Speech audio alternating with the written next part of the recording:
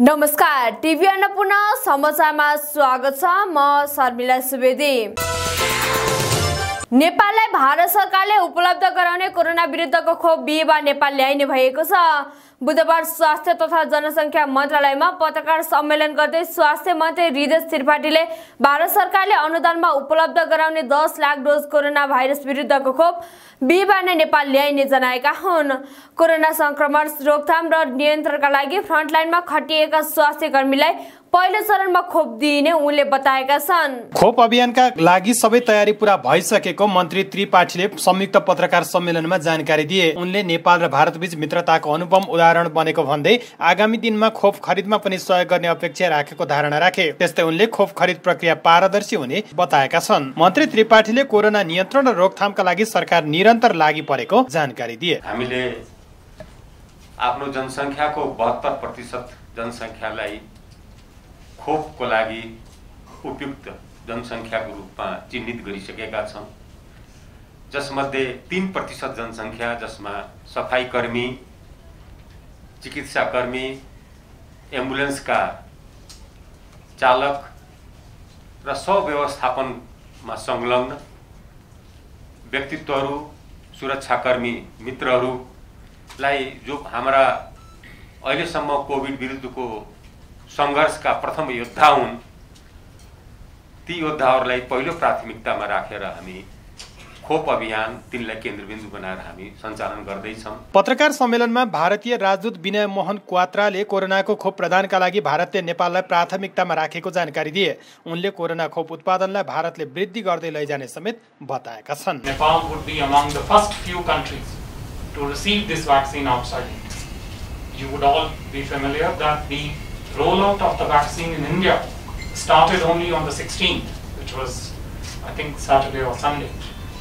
So, a vaccine coming to Nepal within a week of that roughly is effectively a parallel, effort, parallel to the effort within India. In my view, the vaccine cooperation between India and Nepal and the arrival of vaccine in Nepal over the next few days.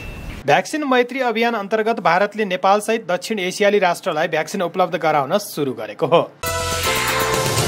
नेकपाका अध्यक्ष पुष्पकमल दाहाल प्रचण्डले मुलुकलाई ठूलो संकटमा पुर्याउने कोसिस भएको भन्दै यसलाई रोक्नुपर्ने बताएका छन्। बुधबार काठमाडौँमा आदिवासी जनजाति महासंघ नेपालको राष्ट्रिय भेलालाई सम्बोधन गर्दै प्रचण्डले संविधानलाई बेवास्ता गर्दै संसद विघटन गर्ने र मुलुकलाई ठूलो संकटमा पुर्याउने कोसिस भएकाले यसलाई जनताले नै रोक्नुपर्ने बताएका हुन्।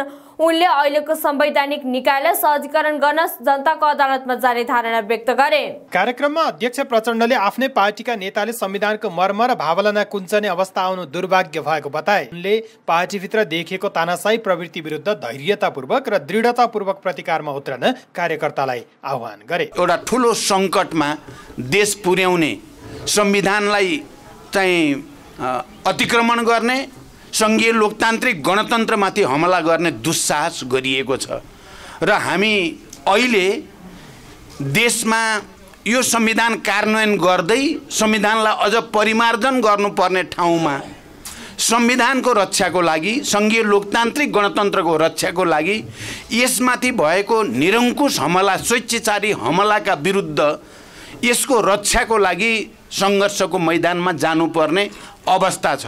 समूहका अर्का अध्यक्ष माधव कुमार नेपालले आफूहरू नै मूल पार्टी भएको भन्दै ओलीले गुट मात्र चलाइरहेको आरोप लगाए।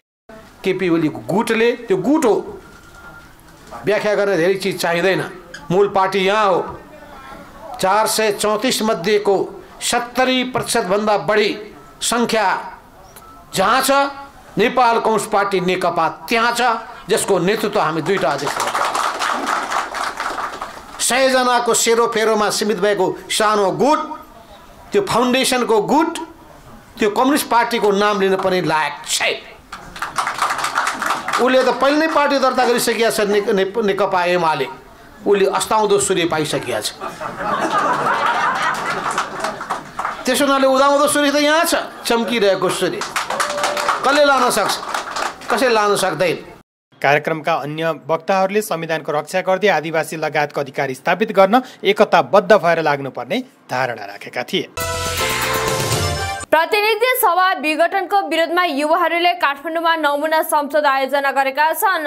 नेपाल टिन लिडर्सले पुतली सडक स्थित पद्मोदय मोडमा सडकमै राष्ट्रिय सभाको सांकेतिक बैठक राखेको हो। संविधानको मूल मर्म नै सुधारिएको संसदीय व्यवस्था रहेको जनाउँदै संविधान बचाउनु सबैको कर्तव्य रहेकोमा जोड दिएका छन्। बैठकमा सहभागी युवाहरूले संविधान बचाउन हामी सबैको कर्तव्य भएको धारणा राखेका थिए। युवाहरूले नेपालको राजनीतिलाई ठिकलाई ठिक र बेठिकलाई बेठिक भन्नुपर्ने उनीहरूको भनाइ छ। सांकेतिक बैठकले प्रधानमन्त्रीलाई राजीनामा दिन निर्देशन दिएको नेपाल टिन लिडर्सका युवा विशाल केसीले बताए। उनले स्वतस्फूर्त रूपमा सांकेतिक बैठकको आयोजना गरिएको जानकारी दिए। नेपाल टिन लिडर्स फोरमबाट चाहिँ हामी राजनीतिमा हाम्रो पनि चाहिँ भूमिका रहन्छ। हामीले पनि ठिकलाई ठिक र बेठिकलाई बेठिक भन्न सक्नुपर्छ भन्ने हामीले चाहिँ सोच्यौँ र एउटा चाहिँ सडक बहस जस्तो कार्यक्रम नमुना संसद कार्यक्रम चलाउँ, जसले गर्दाखेरि चाहिँ प्रधानमन्त्रीको यो कदम चाहिँ गलत छ, यो कुनै पनि हालतमा सही छैन भन्ने कुरा चाहिँ राष्ट्रिय सभाको बैठक मार्फत चाहिँ बैठक जसरी नमुना संसदबाट चाहिँ हामी यसलाई चाहिँ खारेज गरौँ र प्रधानमन्त्रीले संविधानलाई नै कुल्चेर अगाडि बढेको कारणले गर्दाखेरि प्रधानमन्त्रीलाई राजीनामा गर्नलाई यहाँबाट हामी निर्देशन दिने गरी हामीले यो चाहिँ साङ्केतिक रूपमा प्रधानमन्त्रीको कदमको विरोध गर्छौँ। प्रधानमन्त्री केपी शर्मा ओलीको सिफारिसमा पुस 5 गते आइतबारबाट राष्ट्रपति विद्यादेवी भण्डारीले प्रतिनिधि सभा विघटन गरेपछि त्यसको चौतर्फी विरोध भइरहेको छ। संघीय मामिला तथा सामान्य प्रशासन मन्त्री गणेश सिंह ठगुनाले वर्तमान सरकार निर्वाचनको तयारीमा जुटिसकेकाले निर्धारित मितिमै चुनाव हुने दावी गरेका छन्। बुधबार रिपोर्टर्स क्लब नेपालले आयोजना गरेको साक्षात्कारमा बोल्दै मन्त्री ठगुनाले सरकारले निर्वाचन गर्ने कार्यक्रमहरूका लागि पर्याप्त तयारीको थालनी गरेको समेत बताए। उनले निर्वाचनमा सहभागी हुन समेत आग्रह गरेका छन्। मन्त्री ठगुनाले भौतिक पूर्वाधारका थुप्रै कार्यक्रमहरू, खानेपानी, बिजुली लगायत अभियानहरू, समावेशीकरण, उपेक्षित, अपाङ्ग, असहाय, एकल महिलादेखि वृद्धहरूको सेवा सुविधाका बारेमा सरकारले आफ्नो कार्यक्रम अघि बढाउँदै लगेको बताए। ओली नेतृत्वको वर्तमान सरकार सुखी नेपाली र समृद्ध नेपालको अभियान सञ्चालन गर्दै तीव्र गतिमा समाजवाद उन्मुख अर्थतन्त्र बनाउने क्रियाकलापमा अगाडि बढेको मन्त्री ठगुन्नाको दाबी छ।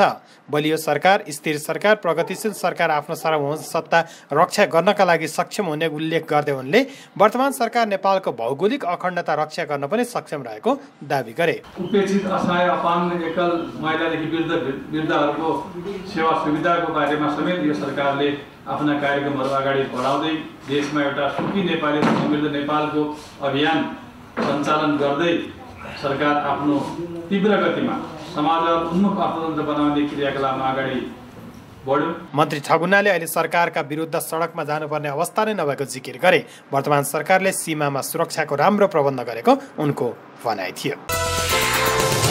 संसद विघटनको विरुद्धमा नेकपा अपरेसन नेपाल पक्षले काठमाडौँमा बृहत मोटरसाइकल र्याली निकालेको छ। संसद विघटन विरुद्ध माघ 9 गते काठमाडौँमा गर्ने जनप्रदर्शन अघि सो पक्षले बुधबार काठमाडौँमा बृहत मोटरसाइकल र्याली निकालेको हो। बिरुकुटी मण्डपबाट सुरु भएको मोटरसाइकल र्याली थापाथली, कुपण्डल, जावलाखेल, लगनखेल, 7 बाटो हुँदै 3 कुनेमा पुगेर समापन भएको थियो। नेकपाको झण्डा र सूर्य चुनाव चिन्ह सहित र्यालीमा सहभागी भएकाहरूले संसद विघटन विरुद्ध नाराबाजी गरेका थिए। उनीहरूले असंवैधानिक कदम चालेको भन्दै प्रधानमन्त्रीको राजीनामा समेत माग गरेका छन्। संसद विघटन विरुद्ध नेकपाले माघ 9 गते काठमाडौँमा विशाल जनप्रदर्शन गर्ने तयारी गरेको छ। र्याली केन्द्रीय संघर्ष समितिको आह्वानमा निकालिएको हो। बुधबारबाट काठमाडौँमा सुरु राष्ट्रिय महिला लीग फुटबलको पहिलो खेलमा 2 विभागीय टोली त्रिभुवन आर्मी क्लब र नेपाल पुलिस क्लबले बराबरी खेल्दै अङ्क बाँडेका छन्। त्रिपुरेश्वर स्थित दशरथ रङ्गशालामा बुधबार भएको उद्घाटन खेलमा आर्मी र पुलिसले गोल रहित बराबरी खेल्दै अङ्क बाँडेका हुन्। दुवै टोलीले पाएको मौकालाई सदुपयोग गर्न नसक्दा खेल गोल रहित बराबरीमा सकिएको हो। बराबरीसँगै आर्मी र पुलिसले 1-1 अङ्क बाँडेका छन्। प्रतियोगिताको दोस्रो दिन 2 खेल हुनेछन्। पहिलो खेलमा साविक विजेता एपीएफले चन्द्रपुरको सामना गर्नेछ भने दोस्रो खेलमा विराटनगर महानगरपालिका र वालिङ नगरपालिका बीच प्रतिस्पर्धा हुनेछ। दुवै खेल एल्फा खेल मैदानमा हुनेछ। पहिलो पटक डबल राउन्ड रोबिनको आधारमा सुरु भएको महिला लिगमा 7 टोलीको सहभागिता रहेको छ। प्रतियोगिताको विजेता टोलीले 15 लाख नगद प्राप्त गर्नेछ भने दोस्रोले 8 लाख, तेस्रोले 5 लाख तथा चौथो टोलीले 3 लाख पुरस्कार प्राप्त गर्ने एन्फाले जनाएको छ। यस्तै प्रतियोगिताको सर्वोत्कृष्ट खेलाडीले 1 थान स्कुटर प्राप्त गर्दा विधागत उत्कृष्ट खेलाडीले जनै 50,000 रुपियाँ नगद पुरस्कार प्राप्त गर्नेछन्।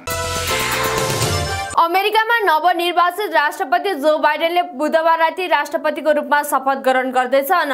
अमेरिकाको वाशिंटन डीसीमा त्यसको तयारी पनि भइरहेको छ। शपथ कार्यक्रममा हिंसा हुन सक्ने भन्दै अमेरिकाका सबै 65 राज्यमा उच्च सतर्कता अपनाइएको छ। शपथ ग्रहणका बेला सशस्त्र आक्रमणको आशंका गर्दै वाशिंटनमा 25,000 सैनिक तैनात गरिएको छ। नेपाली समयअनुसार बुधबार राति हुने बाइडेनको शपथ ग्रहण समारोहमा निवर्तमान राष्ट्रपति डोनाल्ड ट्रम्प भने उपस्थित हुने छैनन्। आगामी राष्ट्रपतिको शपथ ग्रहणमा वर्तमान राष्ट्रपति सहभागी नभएको अमेरिकाको 152 वर्षको इतिहासमा यो पहिलो हुनेछ। शपथ ग्रहण समारोहमा कुनै किसिमको अप्रिय घटना हुन नदिन सुरक्षा व्यवस्था निकै चुस्त बनाइएको छ। आन्तरिक आक्रमणकारीहरूबाट आक्रमण हुने आशंका सहित सुरक्षा व्यवस्था कडा पारिएको हो। यसअघि जनवरी 6 मा अमेरिकाको संसद क्यापिटोलमा भित्र बैठक बसिरहेको अवस्थामा ट्रम्पका समर्थकहरूले हिंसात्मक प्रदर्शन गरेका थिए। प्रदर्शनमा एक प्रहरी सहित 5 जनाको मृत्यु भएको थियो। बाइडेनको शपथ ग्रहण हुने नेशनल मल अगाडि 2 लाख अमेरिकी झण्डा गाडिएको छ, जसको उद्देश्य कोही मानिसहरू पनि उक्त समारोह हेर्न आउन नसकुन् भन्ने हो। साथै उक्त झण्डाले कोरोना भाइरसका कारण अमेरिकामा ज्यान गुमाएका मानिसहरूको समेत प्रतिनिधित्व गर्ने बताइएको छ। टिभी अन्नपूर्ण समाचार अहिलेलाई यति नै। टिभी अन्नपूर्ण तपाईले हाम्रो वेब पेज tvannapurna.com सँगै फेसबुक, ट्विटर, युट्युब तथा मोबाइलमा टिभी अन्नपूर्ण एप्स अनि विन्डोज मार्फत आफ्नो टेलिभिजन सेटमा समेत हेर्न सक्नुहुनेछ। पल पलको अपडेटका लागि तपाईँ नेपालकै पहिलो अनलाइन टेलिभिजन टिभी अन्नपूर्ण हेर्दै गर्नुहोला। नमस्कार।